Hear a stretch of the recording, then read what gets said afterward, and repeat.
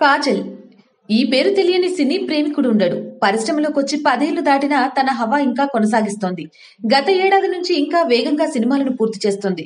ఇక అయితే ఇప్పుడు ఆమె నిర్మాతగా మారబోతుంది. ఆ సినిమాతో దర్శకుడిగా పరిచయమైన ప్రశాంత్ వర్మ చెప్పిన కథ కాజల్ కి బాగా నచ్చిందట. ఈ కథని ఆ సినిమా చేస్తున్నప్పుడే చూచాయగా చెప్పాడట ప్రశాంత్.